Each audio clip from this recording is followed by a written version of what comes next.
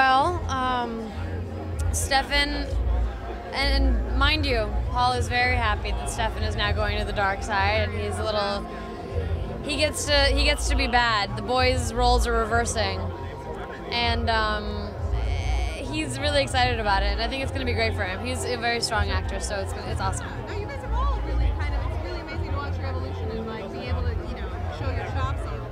Well, that's the thing about being on TV. These characters grow and they have arcs and they change and they go through so much, and that's one of the really cool things about television. Nice. Now, is it going to be weird for fans to see a heroic Damon, or is it going to be easy different? I mean, he's as heroic as Damon can be. Damon will always have a rough, kind of tough side to him, so take that as you will. But